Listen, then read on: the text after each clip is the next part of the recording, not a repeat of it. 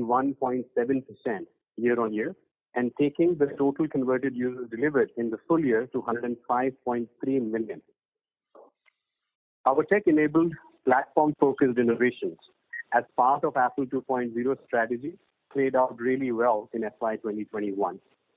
We successfully integrated our platforms, teams, and IP portfolio to unlock innovative vernacular consumer experiences and deeper verticalization across key customer segments.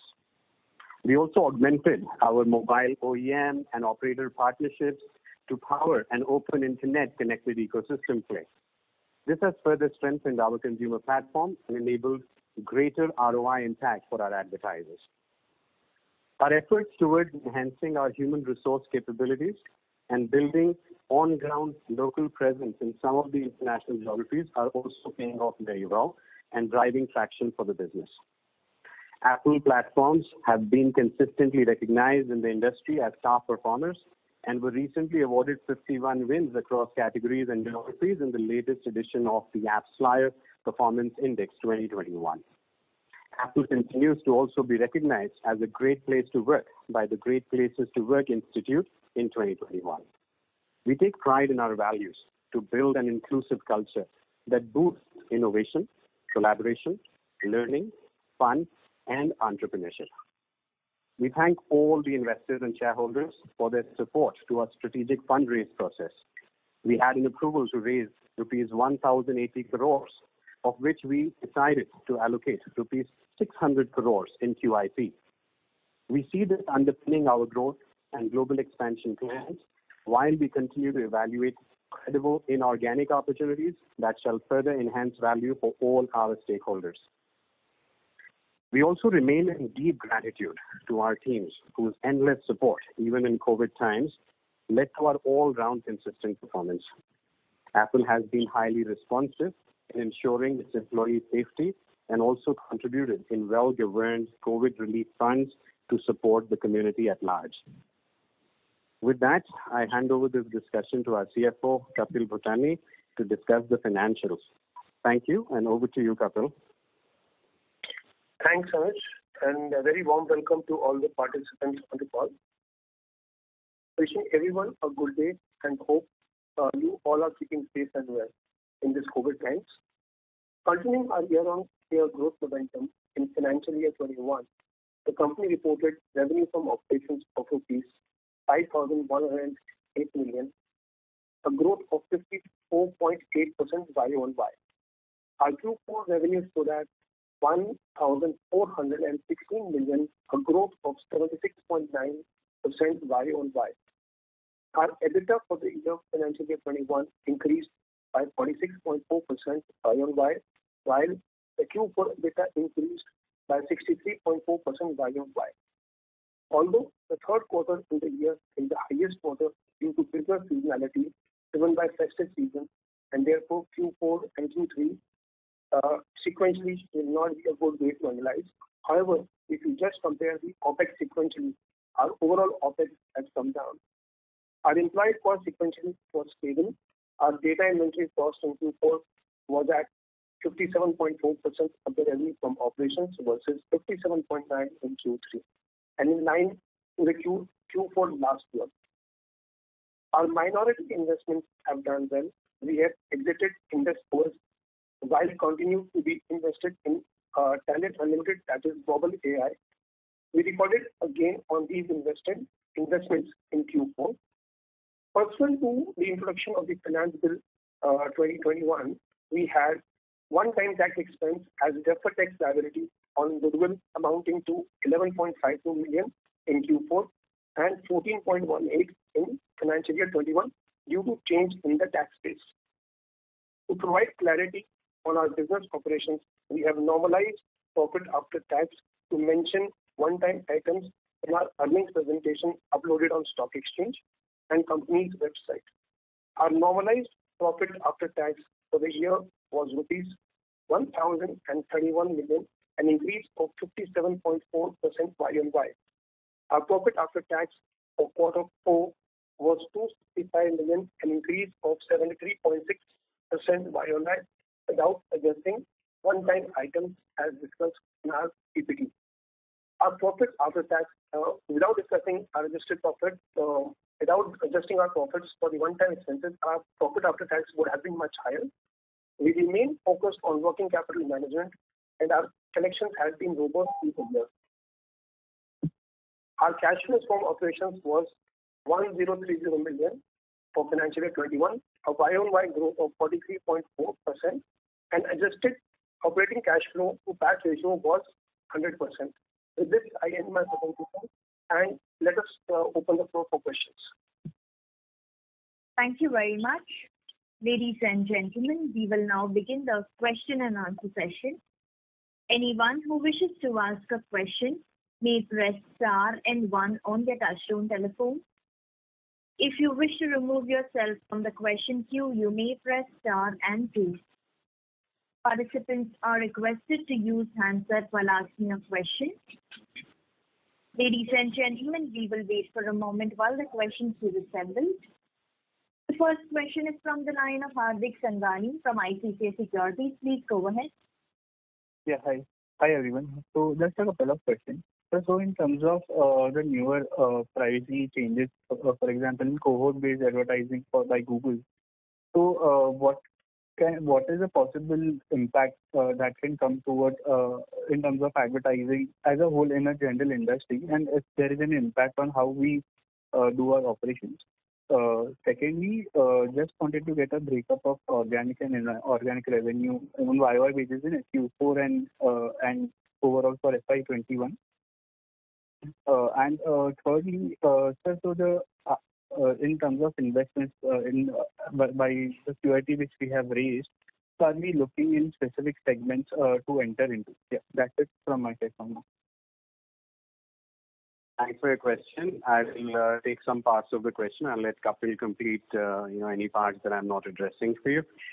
So with respect to whatever Google is doing, I think we have already mentioned before as part of several conversations that we are not a direct competitor with respect to Google. In fact, on the contrary, most of the advertisers typically split their budgets for advertising on digital very differently, marking certain parts of the budget that go to Google or Facebook or their related networks.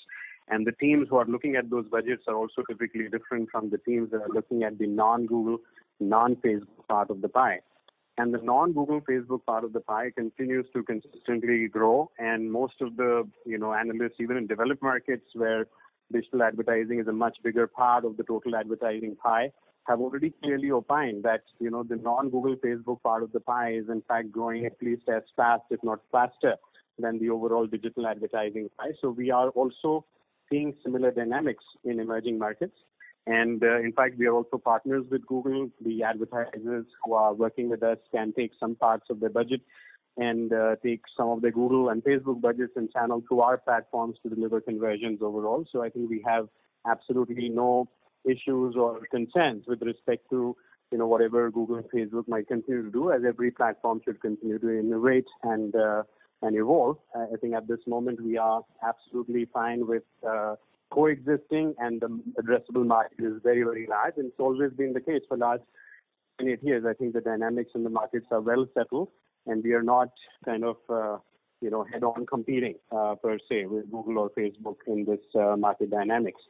The third part of your question, which is related to QIP and strategic investments going forward, we are definitely showing that as a company we have delivered on a successful track record of doing not only M&As but also minority investments. And we are extremely prudent in how we manage our investments, integrate them, and turn them around from where we acquire them to becoming much more profitable, much more growth-oriented companies powered by our tech and IP integrations with them. And so this is a very clear formula for us to continue to grow our company, and the QIP was also premised on that for not just inorganic growth, but also organic growth and expansion plans of the company. So we are looking at expanding into new geographies and also doubling down on our 2 V's and 2 O's strategy in existing markets. And as and when we find the right target companies, and there are many that we have always been evaluating, and we have always had very long courtship periods with any company that we have actually invested in or acquired. So at least 2 to 3 years of long courtship period before Affle actually signs the dotted line. So, we have a mature pipeline, and as and when the right deal dynamics emerge and we find the appropriate candidates, we will do the, disclosures and announcements for the inorganic plans. In terms of the mix of revenue, organic to inorganic, I think the last year has been a phenomenal success for us on all fronts, and we have, I'll give a qualitative answer and let Kapil give the quantitative one. So qualitatively, we have put every single business that we have, every single business unit that we have on a strong growth trajectory, and also ensured that on a per business unit basis, we are able to ensure profitability and cash flow positive performance. And that I'm very, very proud of, because when you acquire companies and you will turn it around, I think we have consistently shown a very strong track record on that front. Now over to you, Kapil, to give some specific numbers, perhaps with respect to this quarter on organic versus inorganic. Thanks, Anuj. For this quarter, we have about 18% contribution coming from inorganic, and about just above 7% to the PAT contribution from inorganic. This is contribution of the AppNext acquisition, which was done last year in June. MediaSmart was there in the previous quarter, so it is organic. It is a part of the organic growth. Okay. And just one follow-up question to that. So Q4 is typically like we experience a greater decline in the past. So in this quarter, actually, the signal effect has been quite lower. So any specific reason for that? Let me take that, Kapil. Let me take that. So actually, the October, November, December quarter is typically the highest quarter for any advertising company business. We are no different. And if you see the last 3 years' trends in our earnings presentation, you would see that this is a consistent pattern. Now, October, November, December is in 2020, because of COVID, was also a little bit more balanced out. I think we shared that in the last earnings call as well, that, of course, the advertisers put bigger budgets in that time because of Diwali and Christmas and school holidays and so on. But, this year they balanced it out a little bit between Q3 and Q4, and that was anticipated. And this is what we are seeing at this moment. But having said that, I think the overall growth momentum of our business in Q4 has been really strong on all parameters. Consumer platform business, CPCU, non-CPCU business, existing markets and new markets. I mean, it's been all-round positive growth. And that's why in Q4 you see the CPCU growth is over 80% on the number of conversions that we delivered. And that's really, boosting our confidence that, look, everything is going well across industry verticals, across existing and new markets.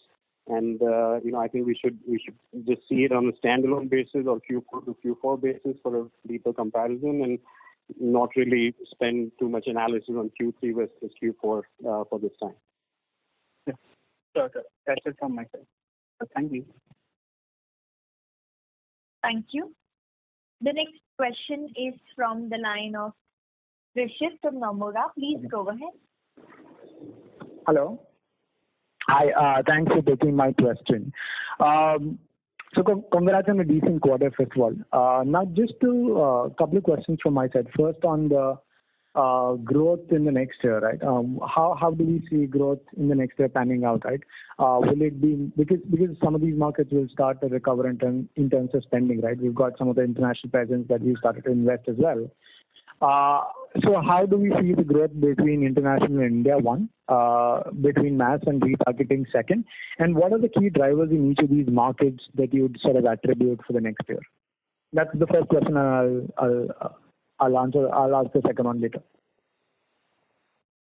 Thanks, Rishit, for that question. See, typically I've always stayed away from giving short-term guidances, but the outlook for the immediate next year as well as for the next 5 years is extremely optimistic at our company.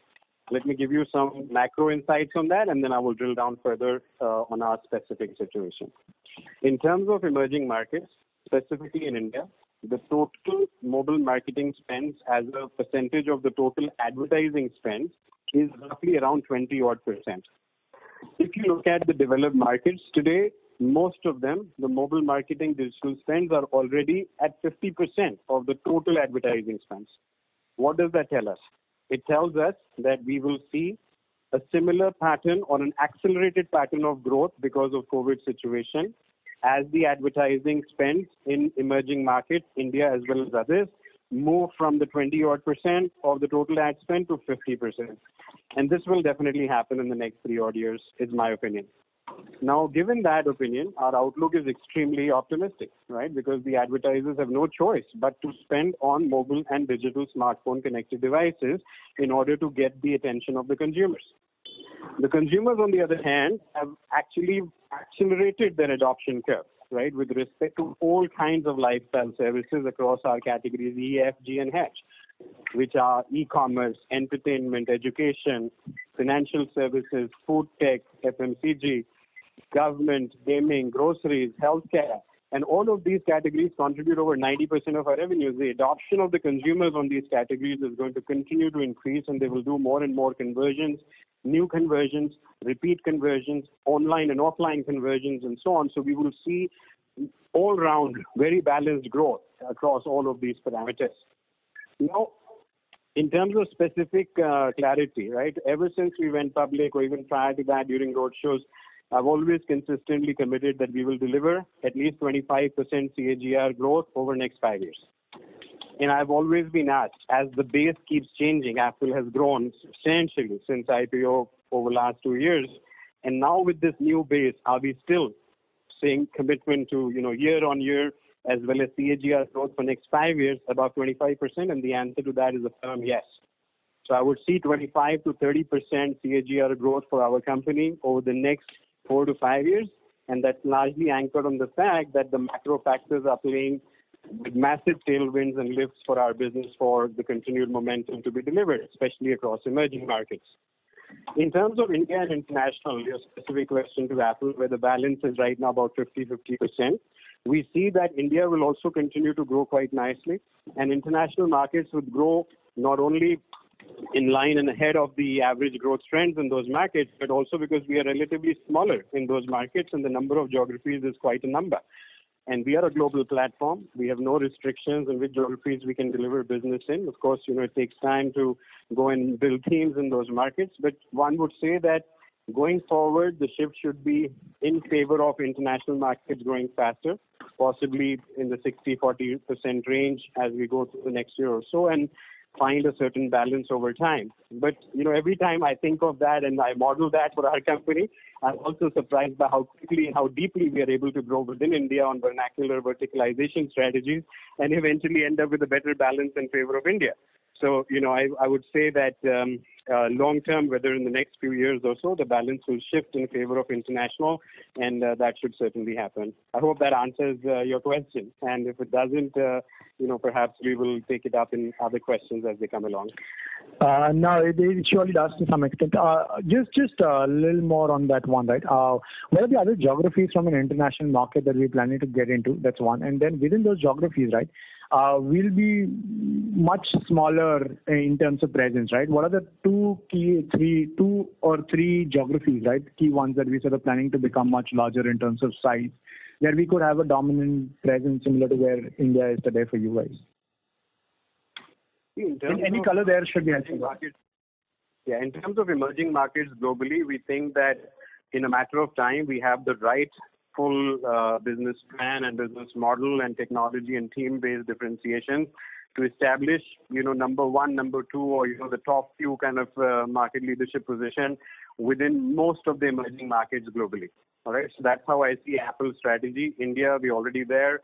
Let's make sure we achieve that in Southeast Asia, Middle East, Africa, LATAM, and, this will be both organic and inorganic, and we must make sure that we execute on that focus on emerging markets. But as we do that, we're also seeing very interesting opportunities to enter into very interesting niche positions in developed markets, right? And whether it's North America, Europe, or Japan, Korea, and so on. So I think we are placing very calibrated bets, and we are seeing a global opportunity for our business where market leadership in India should give us a very clear right to establish market leadership across all emerging global markets, because India is one of the toughest markets in the emerging markets in the world. And if we are able to do that here, absolutely no reason why we cannot do that in all other global emerging markets. And it will go in sequence: Southeast Asia, Latin, Middle East, Africa, in some order. In the next few years, we should be able to achieve that.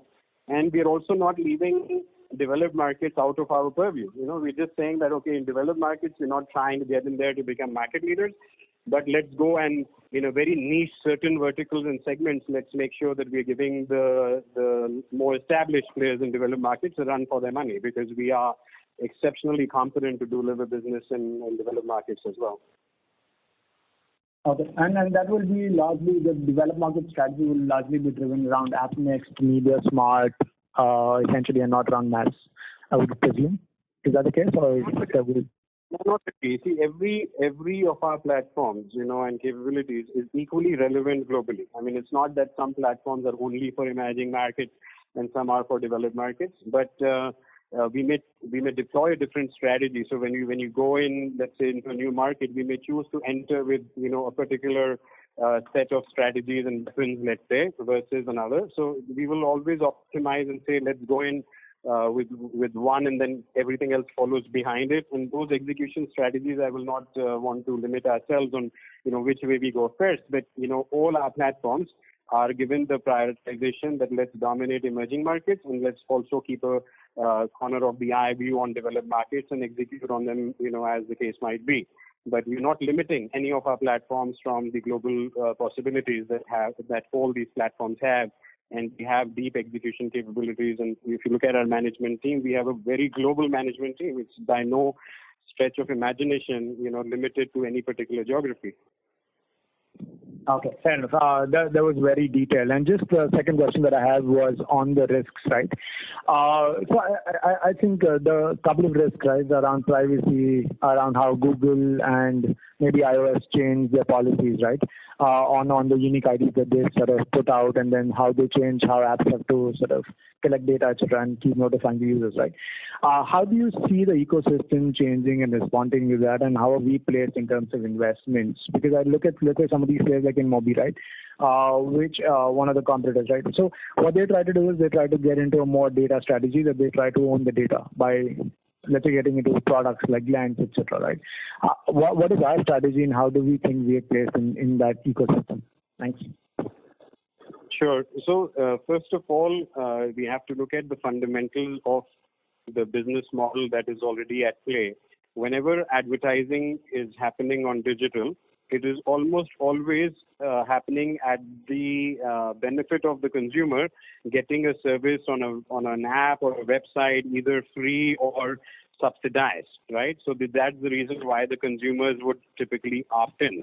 Now, whatever iOS and Google are doing, they're just basically saying that we need to ensure that the users are opting in much more clearly, and they are being informed much more clearly by each of these apps, which are saying that we will deliver ads to you. So the opt-in has to be done properly. And we are very well supportive of that as a industry, that to progress, that, hey, the consumer should know, why am I giving consent or not? Now, all of us as individuals on our phones would have seen that when you're using an app or when you land on a website, it says privacy statement, kindly accept, kindly move on. And I mean, 99.9% of the times, if you want to access that app, you just want to, quickly accept it and move on. And that's the behavior pattern of all consumers. What we're also seeing in the US is that on iOS 14, and we have some business in the US, and we're able to take some of the data that we have and sample it on a, statistically valid sample size to see that a good number of consumers are actually giving consent for a good number of apps and services. So I think the ecosystem will fundamentally need to go back and say, are the consumers willing to pay and therefore not give consent and not see ads, or are they going to give consent? Now, here, the most interesting point is that the developed market consumers will behave slightly differently from emerging market consumers. I can tell you that any sample A/B testing that we have done, emerging markets, India, or any other emerging market in the world, if you go and offer somebody, hey, this is an ad-subsidized app, versus if you reject the consent, they're going to get a more expensive version of it or something, the consumers in emerging markets are more than willing to give the consent. We are not so stuck about, hey, hold on a second, this is my data, where are you taking it? Of course, some segments would be of consumers, but a large segment is not. And once the consumers give consent, then it's business as usual. The consumers who don't give the consent, there are other ways of behavioral targeting as long as you have statistically large enough samples of users whose data is being processed through the system. And if you are able to run your algorithms, you can say that, okay, if user A is behaving in a certain way or a device A is behaving in a certain way, and I have no data on that, right? No deep data on an individualized basis, but I have some cohort-based broad analysis, then we should still be able to do meaningful sort of advertising on that, on those devices as well. So at the moment, I would say that we are not seeing any dramatic changes in emerging markets happening because the iOS impact is very low in India, in other emerging markets around the world. And Google hasn't really followed behind iOS so quickly. And I would think that Google will probably take another 2 to 3 years or more before they follow on iOS 14. By then, we should have already built a fair amount of, adaptation with respect to these changes. So I don't see any immediate impact. Otherwise, I would have not been so optimistic about my forward guidance, for next 3 to 5 years. And very importantly, our OEM and operator strategy adds another layer of defense on this because the OEMs and operators have a lot of autonomy with respect to Android devices, especially in emerging markets. And when we partner with them and make them a stakeholder in terms of the monetization possibilities of advertising revenue in this ecosystem, then we get a lot more sort of deeper insights. In terms of gaining access to data, so like you said, InMobi is going after doing something like a glance and working with OEMs for one of the products in one of the ways. I think and they're more going in the content way, right? They're going more into like the TikTok path with Roposo and so on. And I think what Affle has done instead is we're going deeper on the utilities like the keyboard, for example, right? And we're going deeper on investing in that and owning in that and monetizing that and therefore gaining deeper insights. Now, let me give you one simple insight. A keyboard on a device is used more than 120 times by each of us on an average per day. Across every single app that you have on your device, the keyboard must show up. But the -1 screen or some other sort of content screen, that's very limited touch point with that. I mean, even if it is somebody is viewing that video content for 15, 20 or 30 minutes in a day, that is still a very, how do I say, one context of the experience. Whereas the keyboard is used across all kinds of contexts of the EFGH categories or even more. And therefore, our approach and strategy on that front is actually very sound with respect to vernacular verticalization deeply within India as well as elsewhere. So that's the reason why our continued investment in, Babel. And these are just some insights into our strategy, and we're executing very deeply on our 2 O's, OEM and operator partnerships, and 2 V's, the verticalization and vernacular strategy for emerging markets. So I think we have a very, very good handle on where things are heading and a very clear strategy to continue our growth journey.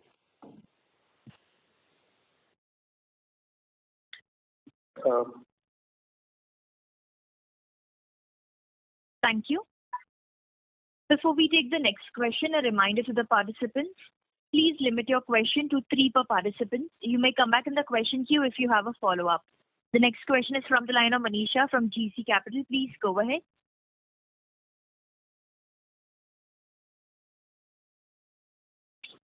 Manisha, you may go ahead with your question.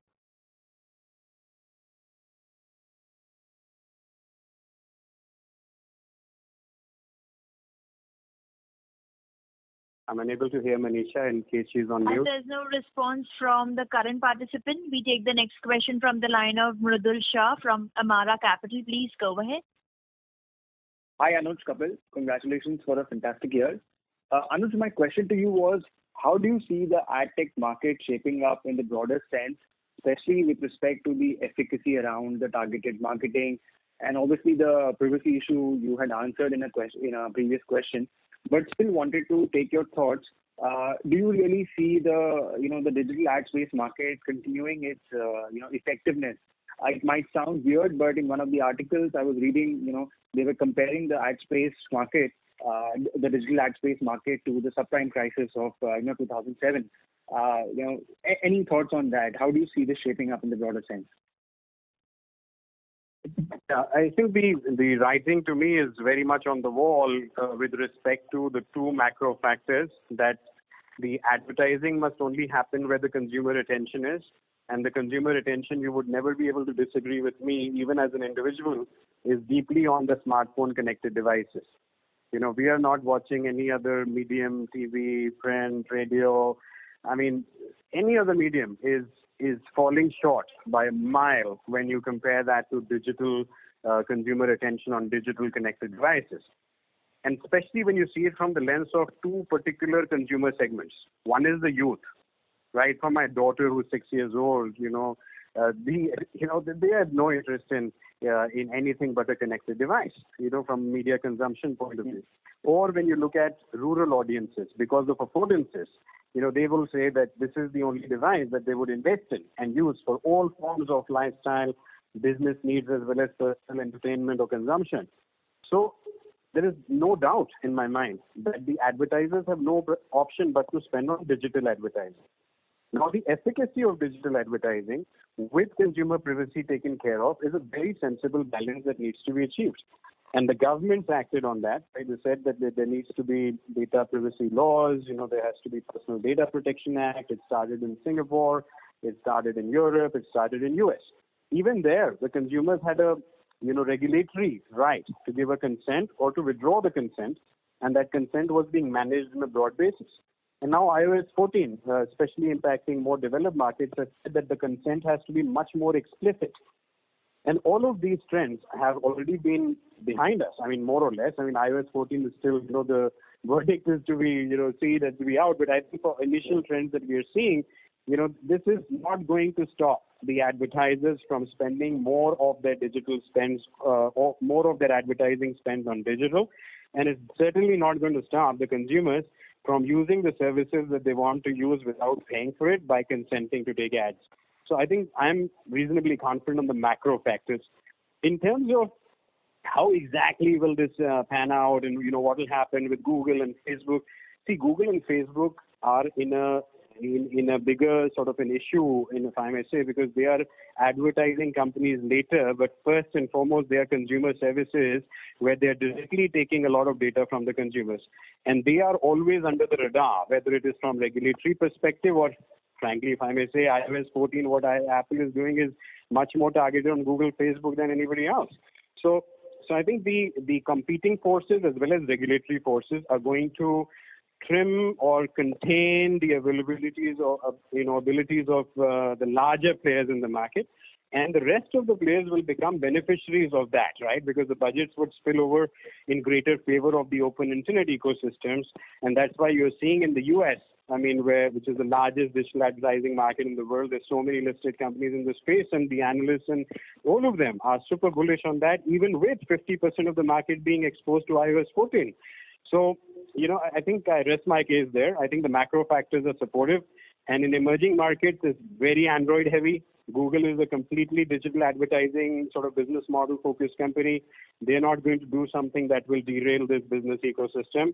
And in partnership with OEMs and operators, we also de-risk ourselves substantially from anything that Google might do on its Android platform, because when you partner with the OEM, you get on-device insights, which doesn't necessarily require Google's permission per se, right? Because it doesn't go through the Google Play Store ecosystem all the time. So I think this is how we are keeping ourselves fairly balanced. I've been running this company for 16 years, and I've seen. I started Affle in 2005.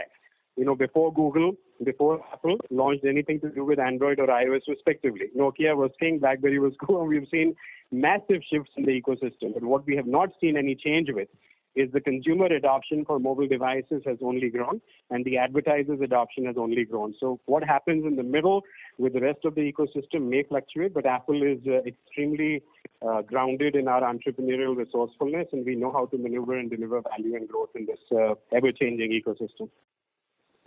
True. Fair point. Completely agree. Just a quick follow-up on that. So let me ask you from the other side. What does give you sleepless nights? Do you fear any technological disruption, or do you see any new synergies coming into play? How do you see, what gives you sleepless nights? Sorry for asking this question. You can choose to answer in as less words as you want. Well, I deeply care about my team and people, and see, the numbers are ironically for our business, COVID, no COVID, is always growth oriented and strong, right? I mean, there's no doubt in my mind that we will continue to deliver, financially strong performance. But what I care deeply about and not able to solve for my team is when their families are unwell, when my team members are unwell, and how do you lead in that time with empathy, with concern? And I think that has been causing me some unsettledness and feeling of sometimes you just have to surrender because not everything you can control, and just because you're the CEO or the leader or the chairman, you can't solve every part of the puzzle. Some things you just let happen and just pray and hold on to things. And so we lost one of our colleagues last year, and that got me really impacted. And I think this year we've lost so many family members of colleagues. We've had no loss of any Affle employee, but a lot of family members have been impacted. So what I'm coming down to is, as a culture, how can we be as a thriving culture where we take care of our team, carry everybody together as stakeholders, not just help them in their career growth, but also in the wealth creation journey. And I'm extremely grounded on that, right, in terms of sharing and carrying everybody along together, right? So you see that throughout COVID, we didn't have any cost cutting or something that would be unfair to the employee stakeholders. And instead, if you see on the OPEX side, we've consistently make sure that bonuses, appraisals, everything is going on time. In fact, we're going and paying advances to people whose families are affected and so on, giving loans from the company if need be. So that culture of the organization is what I deeply care about. So today we are almost 400 people strong across so many geographies, making sure that when people are not coming to office, how are they still feeling connected?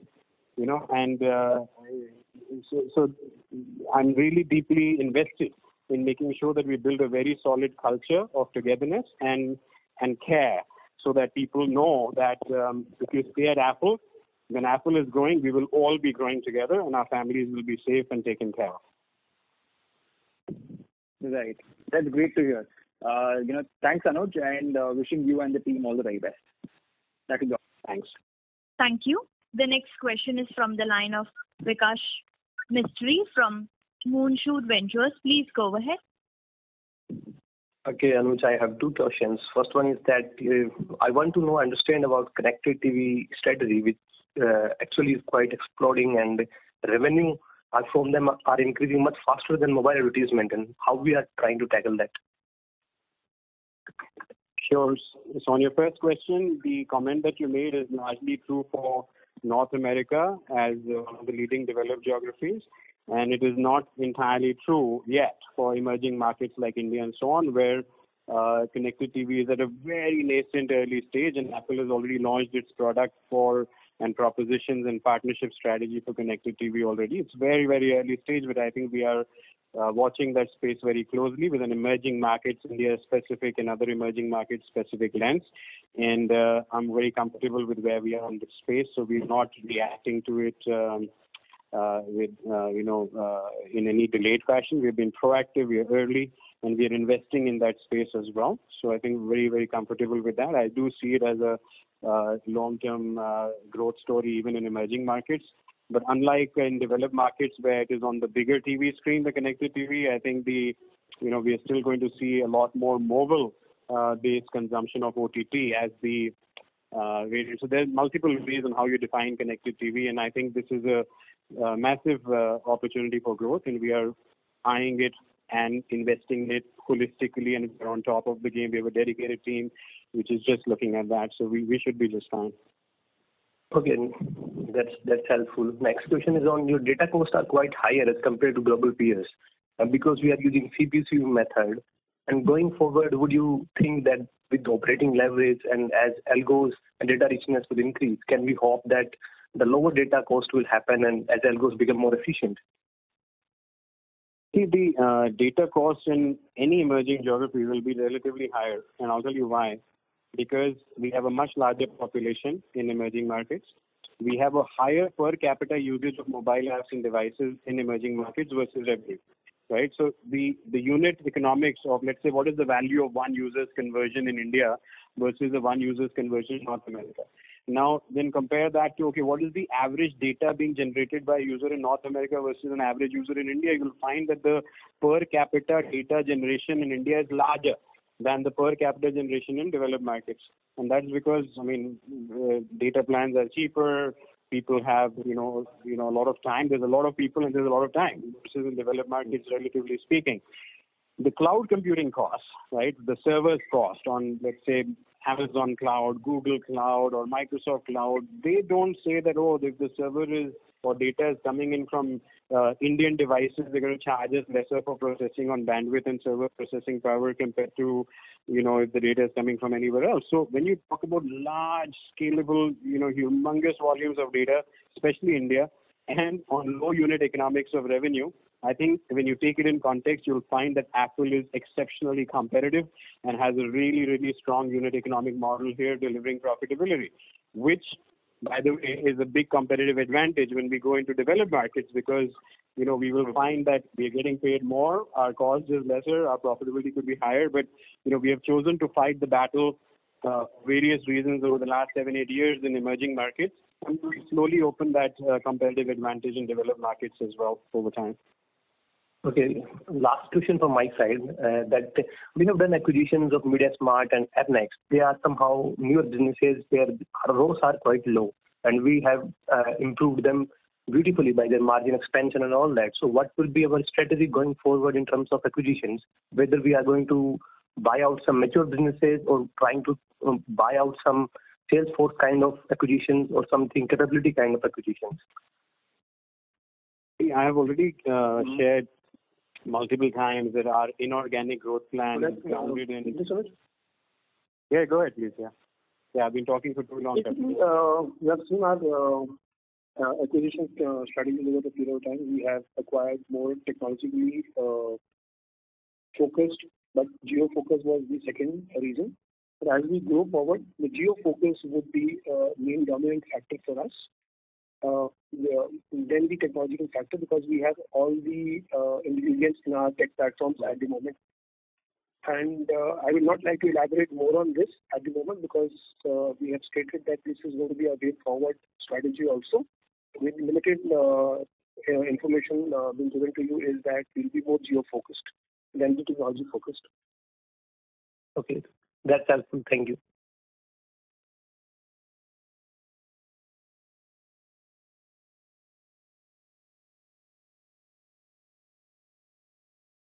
And we'll move to the next question.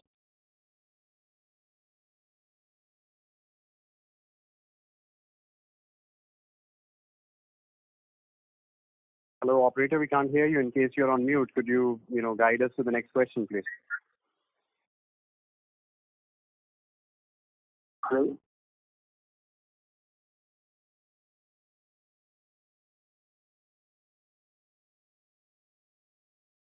Since we're not able to hear anyone, it seems that the Hello, sir, are you able to hear me? Yes, we can hear you now. Go ahead. Thank you. The next question is from the line of Mayank Babla from the Dalal & Broacha. Please go ahead. Hi, thank you for taking my question and congratulations, Anuj, on a great year, great FY21. Thank you also for the clarity on the iOS and Android privacy issues that you elaborately put forward. Just extending to that, I had three questions. One is divided into two parts. Part A is basically, do you see the accuracy of mobile advertising reducing over the next 2-3 years as more and more privacy norms are released? As you said, Google will take another 2 to 3 years to reach that stage. So do you see the accuracy of these ads reducing, thereby impacting our realizations or increasing the acquisition of data costs? This is my first question. All right. So the short answer is no. I see that especially in, first of all, I must say that based on the way our business is calibrated, anchored on emerging markets, we are deeply Android skewed. Okay, and in that sense, we are also very, very insulated with respect to what is happening in iOS 14 in developed markets specifically, because iOS has very little exposure or market share in emerging markets. And so we are deeply insulated from those changes, and that gives us a huge advantage and privilege because we are able to analyze what's happening in iOS 14, and we can build models, predictions, action plans with respect to what might happen on Android if this were to be done in a few years' time on Android as well. Now, Android and iOS are very different ecosystems because iOS is completely in the control of Apple. Apple can make any change that they want. Whereas in Android, Google has to work with OEMs and handset manufacturers because each of them have their own varying levels of control and autonomy with respect to what they do on their devices. Now, Apple is already deeply partnering with operators and OEMs across emerging markets, and therefore we are making sure that we have much deeper sort of capabilities and insights with respect to any future changes that might come. The second difference between these two ecosystems from a larger emerging markets versus developed markets perspective is that the consumers, people like you and me, are much more amenable to giving consent and having a cheaper ad-funded experience than, let's say, in developed markets, there would be more proportion of users who would say, no, I'm ready to pay, but I don't want to see the ads. And I think in that sense, in emerging markets, I expect much higher percentage of consent versus in developed markets. And therefore, once the percentage of consent reaches a certain statistical threshold, then it doesn't really matter because our system doesn't work necessarily on each individual device. It actually already works on aggregated insights, because you'd be surprised, you and I may have never met, but you and I might be behaving so similarly on our mobile connected devices. So there are basically a few hundreds of consumer segments and patterns which most people conform into. And as long as you can gain that level of statistical valid, sensible capabilities, then the systems would basically work and perform and would not see any efficacy issues. So I hope that answers your question. I'm pretty confident that the changes on Android and emerging markets will take quite a fair bit of time to happen. And even when those changes happen, the OEMs and operators would have a say, and we in partnership with them would have an ability to gain deeper insights. And finally, the consumers there will be enough and sufficient statistical sampling of consumers who will be giving consent because of the fundamentals of achieving a cheaper ad-funded service versus a non-consented, non-ad-funded premium service. So I think, I'm not so nervous, and I'm definitely not losing sleep on this particular point. Thank you for this answer. My second and third question are regarding what would be the latest employee count, and when will the next wage hike cycle be? And the third question is regarding the finance cost. It's slightly spiked in this quarter, so if you could just throw some light on that. And last, thank you for the the detail on the AppNext acquisition. If you could just give the EBITDA margin profile in this quarter. That's all from me. Kapil, let you answer these three questions on employees and any appraisal cycles as well as the finance cost and EBITDA. So as Anuj mentioned, that we have 400 plus employees around the world today. The major appraisal cycle will happen in October. We had shifted the appraisal cycles last year for unifying it to October. We had two appraisal cycles earlier. We have now unified it to the October cycle. But anyways, there would be some minor employees who have got a small percentage of employees who have got increments in the April cycle also. So you will see that effect in the Q1 also. On the question of EBITDA margins, the EBITDA margins are about 18 to 20% on the AppNext side. And the finance cost, please. Okay. On the finance cost, there are two elements to it. The financing was taken by the company to do an acquisition of AppNext last year, which was about $10 million in Singapore. That was disclosed last time. And the cost is coming from that side. Secondly, the contingent consideration which is to be paid over a period of 3 years on these acquisitions are discounted for fair value and present value, and the cost is reflected in P&L. This is a non-outgoing cash, but this is accounted for as cash as an interest item for the present value of the liabilities due for in future, more than 2 years. Okay. Thank you so much and best of luck for the next year. Thank you. The next question is from the line of Rahul Jain from Dolat Capital. Please go ahead. Yeah, hi. Most of my question has been answered. Just one question, if Anuj could give any clarity on, is the inventory rates and eventual CPCU rates in the domestic market. Are we seeing any uptake, downtake on these parameters? Our check suggests that inventory rates in general are going up. So are we getting commensurated with higher CPCU on an incremental basis? And secondly, the impact on Apple's action in the non-India market. Of course, we understand the India being largely Android market, but overall exposure for us on the Apple's action. Right. So first of all, on the CPCU rate, you can see that we have been holding steady, and our strategy is very clear that we are going for volume and scale and growth, because when we do that, we automatically derive certain efficiencies along the way. And we're not trying to change our CPCU price too much and giving, higher ROI outcomes and benefits to our advertisers across industry verticals. In terms of the inventory rates, I don't see, as far as we are concerned, this observation that the inventory rates are going up. That I don't believe is true. And we have leverage because we are a larger player in emerging markets, so we will be able to continue to keep our margin profile intact. So,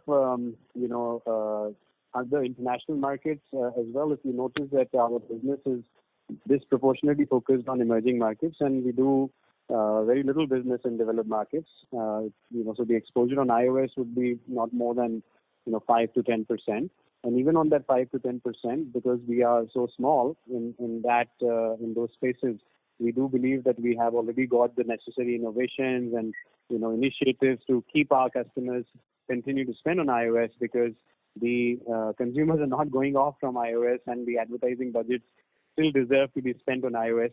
And there is also an opportunity that if any advertiser is trying to switch iOS to Android a lot more on their advertising budget, then again we are quite strong. So we can either switch them from iOS advertising spends to Android in those markets, or find ways to upsell more, because we haven't sold enough in developed markets yet. So I don't see us seeing any material impact with respect to iOS 14 changes. And in fact, on the contrary, we might even be growing better than some of the other competitors who are deeply seen as iOS 14 developed market players, versus we are seen as experts on Android from emerging markets, and our solutions can be sold much more aggressively in developed markets, especially when iOS becomes a little bit of a doubtful area. In case the advertisers are rethinking, we have a better chance of winning larger budgets for Android there. So we should be fine. I'm not nervous about it at all. Yeah, and lastly, Kapil, you can give any data in terms of the subsidiaries or the acquired entities. What are the revenue run rates, just the big bookkeeping ones?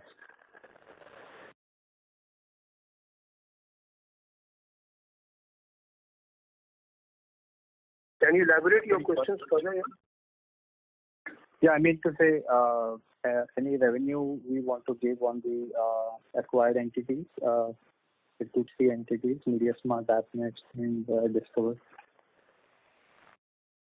So the quarter for the AppNext is about 3.5 million, and the quarter four for MediaSmart is about 1.5 million.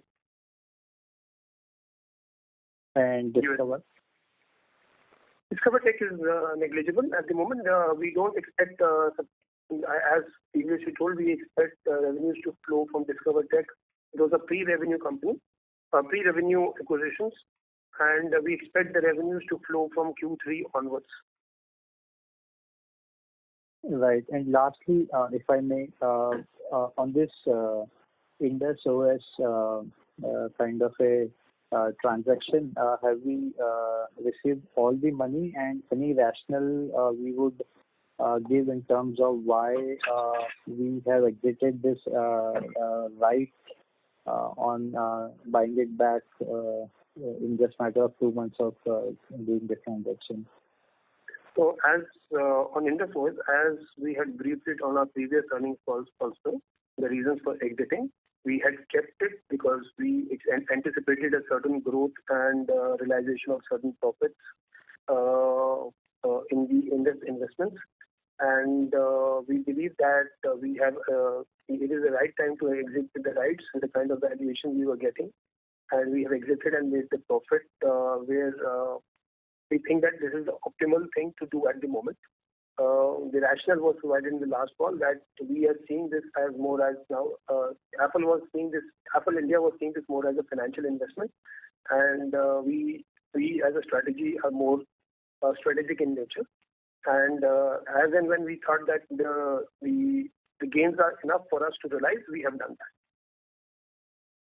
Okay, but what was the urgency of exiting the rights as well? I mean, we kept it for 1 year and 2 year option. So you're just saying that the price was too good to catch up on? Yeah, the price was good to catch up on. And as we move and build our cash for future growth and investment, I think we realized on the timing and as well as cost and benefit analysis. Right.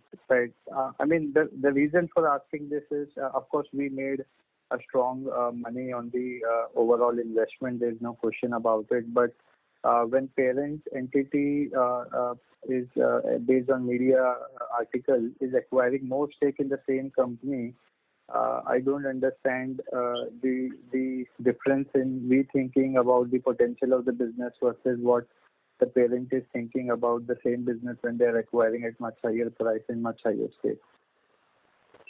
As answered, Affle's investments are more strategic for furthering the business cause, right? And Affle Holdings may invest for financial gains, right? So we have opportunities to deploy money in more strategic regions also. So we have paid our gains versus the potential deployment for the further times to come. And we don't see. I think it will be fair to mention that if Affle Holdings is doing any investments, it's their own thesis, it's their own sort of decision, and in the Affle India Earnings Call, it would not be appropriate to let's say discuss that or allude on it. But it would suffice to say that the holding company and the promoter group is deeply invested in Affle India and would not do anything which would harm Affle India's interests. In fact, on the contrary, any strategic possibility with any other company that Affle Holdings may have invested in would 100% accrue to the benefit of the listco. So as far as the listco is concerned and Affle India Group is concerned, we must make sure that our financial and strategic interests are always kept intact. And as far as Indus OS transaction is concerned, the financial interest has been fully realized and it is material, and therefore the board decided in its favor. As far as any strategic spillover effect or positive effect, Affle India would continue to be the beneficiary of that if it were to ever come with respect to any investment that the promoter group may have done. Yeah, appreciate it. Just to continue the same thought, any comment you want to say on Bobble AI, how this investment is shaping up, and what are our strategic thoughts on this investment? Yeah, so Bobble AI is doing really well, and we are very bullish and confident about both the financial as well as the strategic gain that Affle India Group would derive from it. And we are very happy with this investment and are looking forward to continuing it for the longer term. Much appreciated. Thank you and best of luck for the time ahead. Thank you. Thank you. The next question is from the line of Devang Bhatt from ICICI Direct. Please go ahead. Hi, sir. Thank you for taking my question. I just wanted to know, this quarter our organic growth was approximately 45% YOY. So are we being conservative in saying that we might grow 25-30%? Secondly, our FX margin are still at 7%. So when do we expect to reach the company level margins? And in Q1, some states were having a ban on e-commerce selling non-essential. So any impact of that or any impact of employee absenteeism on Q1? Kapil, do you want to take this question, please? Yeah, I'll take the first question. There is no employee absenteeism. Yeah, we had a stress of people having or their families having affected in the month of April. But as of now, the employee strength is fully back, and this impact was more so with the employees based out of Gurgaon rather than any other part based in India also. Can you repeat your question because it has three parts? Okay. And any impact of that non-essential ban for e-commerce? Yeah. So we have not seen any major impact which is material during this period. Yes, there some adjustments would have happened during the quarter for the budgets allocated, but we are not. There is no indicator to us that there will be a major shift in strategy at the moment. And the AppNext margins, when do we expect to reach the company level? Secondly, probably as per my okay, sorry, I'll ask later the second. No, I'll just give you the answer. On the AppNext margin, you have to realize that when we acquired this was almost a return neutral company, and we have the company in 1 year has turned around and very favorably. We have to be a little more patient before because for higher margins on this. For the reason that it is more targeting on the OEM and operator strategy, which would need a larger time frame to reach to what the overall company level is. Right. So we have been able to successfully turn around the company to an acceptable level for year one, and we want our investors to be a little patient for year and a half for seeing better results on AppNext side. Okay. And this quarter, as per my calculation, your organic growth is 45% YOY basis. So are you being conservative in seeing that only 25 to 30% growth or? We are not conservative as previously stated. We have always said around 25%, and the statement this year has changed from 25 to 30%. So there is an indicator of the confidence we have, but we are still measuring the long-term impacts, how it will pan out before giving the firm guidances going forward. So we would like to reserve the guidances for the next few years based on the current trends. Okay. Thank you. Thanks a lot. Thank you. The next question is from the line of Ashwin Mehta from Ambit Capital. Please go ahead.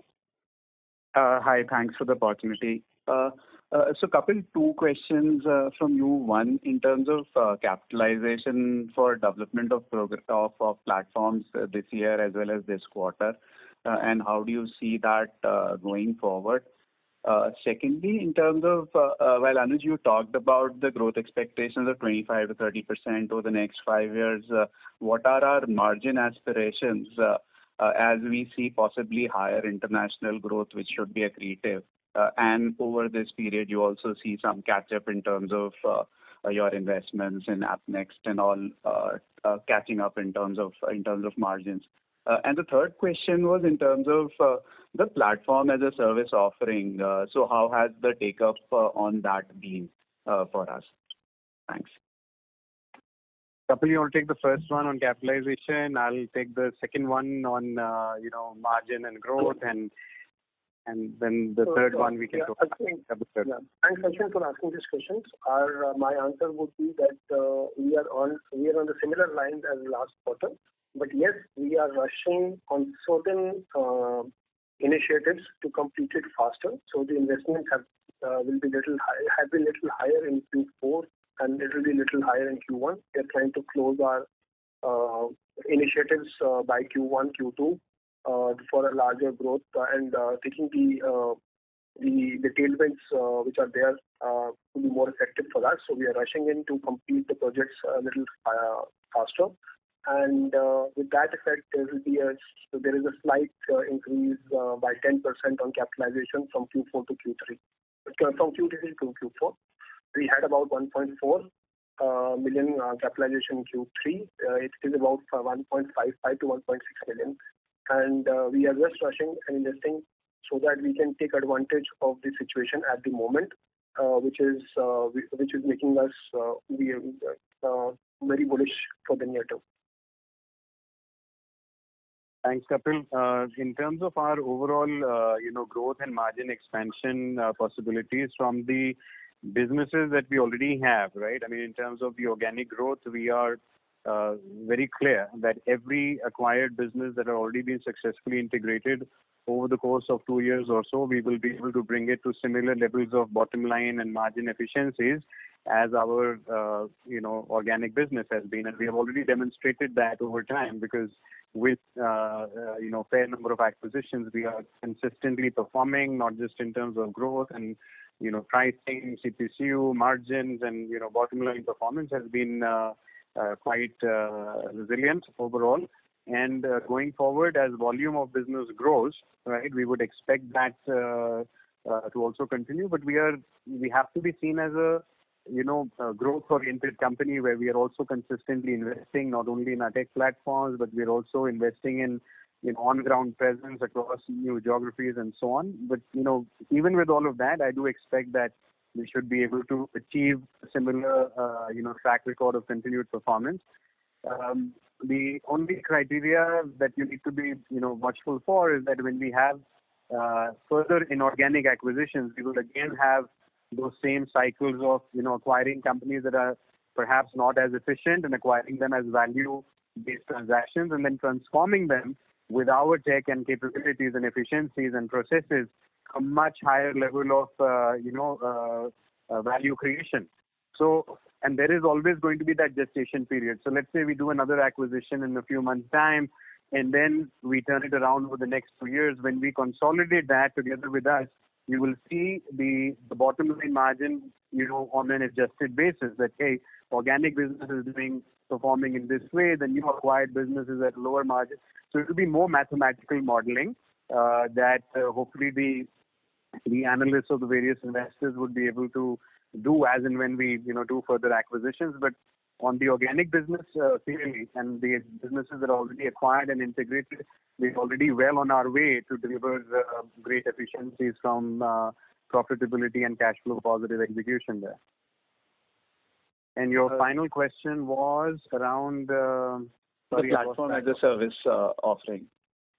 That's right. So on platform as a service offering, we have been very clearly watchful, and we have got some good success and some early proof of concepts, where we are in discussions with customers, but it's not material yet. It is still going in the omni-channel and enterprise side of the non-consumer platform business at the moment, and we are, carefully evaluating that opportunity. I see a big possibility there, including in developed markets. But given our execution-focused sales teams' relationships with customers are in emerging markets, we're already trying and talking to several customers, and there are early proof of concepts that we have already done with some of the customers. So it's positive, but it's not a substantial part of our revenue mix at the moment. Okay. Thanks a lot, Anuj. Thanks for your insights. Thank you. Ladies and gentlemen, due to time constraint, that was the last question for today. I would now like to hand the conference back to the management for their closing comments. Great. Thank you, everyone, for joining the call today and for all your questions, which were very insightful. And I hope our answers have given you a comprehensive understanding and insight into how the outlook for our business remains extremely optimistic and bullish based on the macro factors of consumers adopting and converting more on digital connected devices, as well as the advertisers spending more, especially in global emerging markets where Affle aims to be a market leader as we continue to keep our execution focus there. And also having the adjacent opportunities in developed markets where we believe our platforms and management have, capabilities to compete there meaningfully. And, so all round, when you look at on the balance of things, Affle remains focused on sustainable, continued cash flow positive, profitable growth metrics, and we hope to unlock great value for stakeholders. 25% to 30% CAGR growth on next 5-year broad basis on a larger base that we are at today is a conservative but an important commitment from us, and we will continue to execute on that business plan and deliver growth and value for all of you. Thank you very much for joining today, and stay safe. Thanks, everyone. Thank you. On behalf of ICICI Securities Limited, we conclude today's conference. Thank you all for joining. You may now disconnect your lines.